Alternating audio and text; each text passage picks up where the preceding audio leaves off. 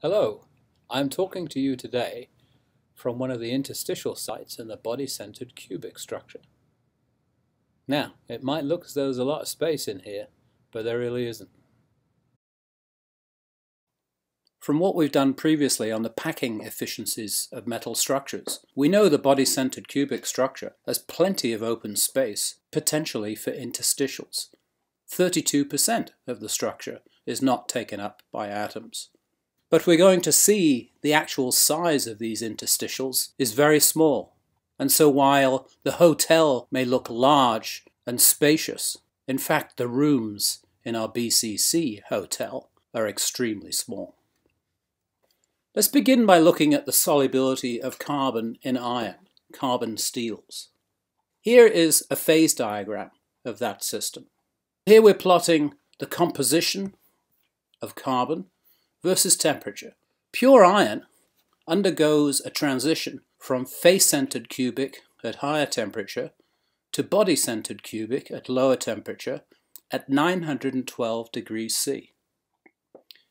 The higher temperature phase, the FCC phase, has a fairly wide range of solubility, or at least up to 8% carbon, and the carbon is entering the interstitial octahedral voids of the FCC structure.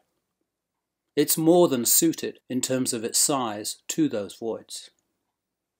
However, let's look at the lower temperature portion of this phase diagram, which represents in this green region the solubility of carbon in body-centered cubic iron. And we can see essentially it's almost zero. So again, the packing in BCC is less efficient. There's more free space. You'd think on the one hand there'd be more room for the carbon interstitials. So why is the solubility of carbon reduced in this more open structure? That's the question we'll attack in this video.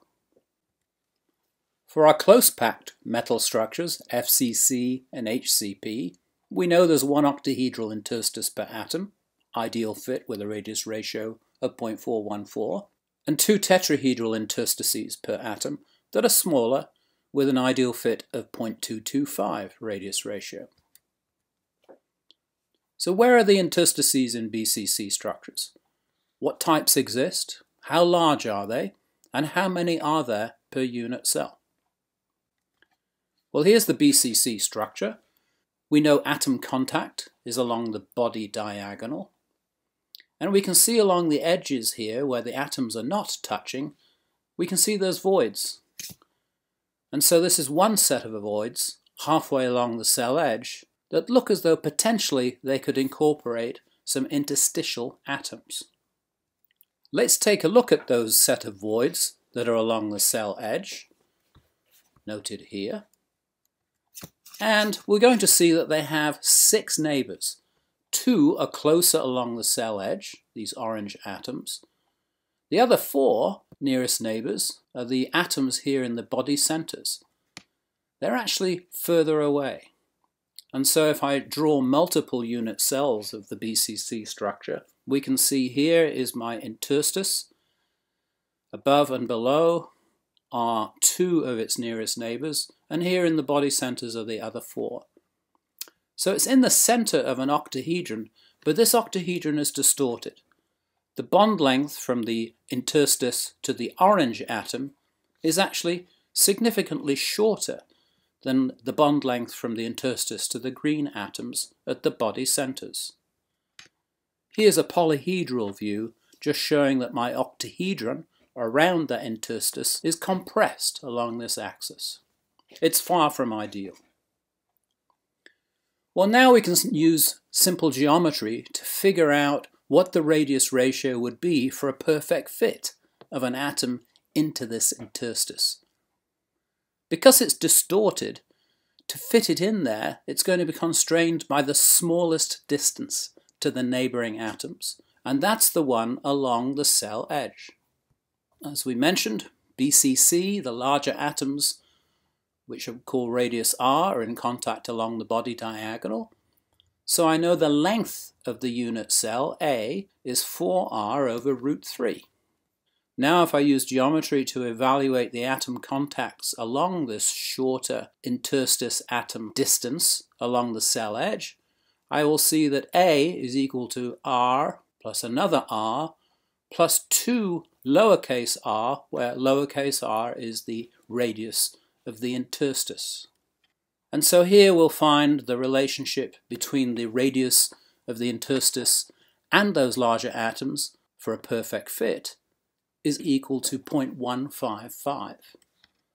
So the radius ratio, 0.155, is 3 times smaller than an octahedral interstice in the FCC or HCP structure, where we know it's 0.414.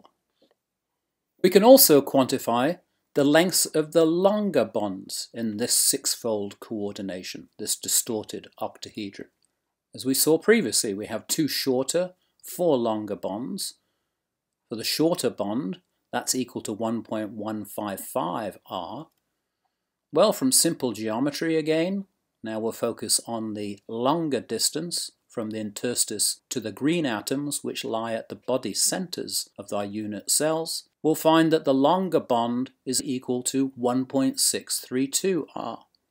So there's a significant difference between the length of the two of them. But again, its occupancy is going to be constrained by the shorter bond. If an atom goes into that position, can it accommodate such a short bond and such a small radius ratio? The BCC structure also contains a set of tetrahedral interstices. These tetrahedral sites lie in the faces of the cube, and they can be found at this position, 1/4 and a half, right here. And there's several of them. Here we can see the 4 nearest neighbors to such an interstice. Below here is my polyhedral view outlining the tetrahedron. The tetrahedron is actually not ideal, it doesn't have ideal tetrahedral angles, but at least these 4 bond lengths are equal. Again, using simple geometry, we can show that for a perfect fit into this position, the radius ratio would be 0.292. In other words, the radius of the tetrahedral interstice is 0.292 times the radius of the larger atom. So this is a bit of a surprise. In the body-centered cubic structure, the interstice with the smaller coordination number, 4 for tetrahedral, is actually larger than the radius of the octahedral interstice with the higher coordination. The reason being this distortion of the bonds. But nonetheless, even the largest interstice in the BCC structure is much, much smaller than the octahedral holes in face-centered cubic structures. And the bottom line is that carbon simply does not fit into BCC iron. So let's return to the solubility of carbon in iron. Here are the atom sizes. 1.6 angstroms is the radius of iron. The radius of carbon is 0.7 angstroms. And so the actual radius ratio is 0.437. So in the FCC structure, this provides a good fit into the octahedral holes. And we'll get interstitial solubility, as we mentioned, up to approximately 8 atom%. But the BCC sites are too small. Carbon does not fit, and that is the reason that we see no interstitial solubility in this region of the phase diagram, where iron wants to transform to the BCC structure, but it cannot accommodate any of the interstitial carbon that was present at the higher temperature in the FCC structure. As we'll see later, this has major ramifications for the mechanical properties of iron-carbon steels. Well, we know, however, the BCC structure has more open space, and yet the interstices are smaller than the FCC structures. How do we reconcile this difference?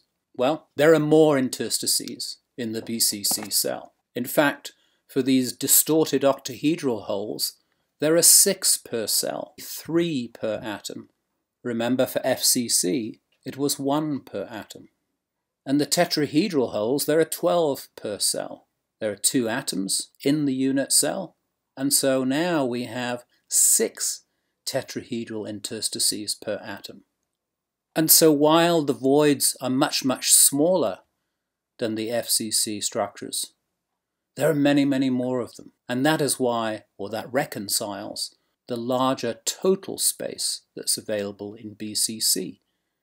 It just comes in much smaller aliquots.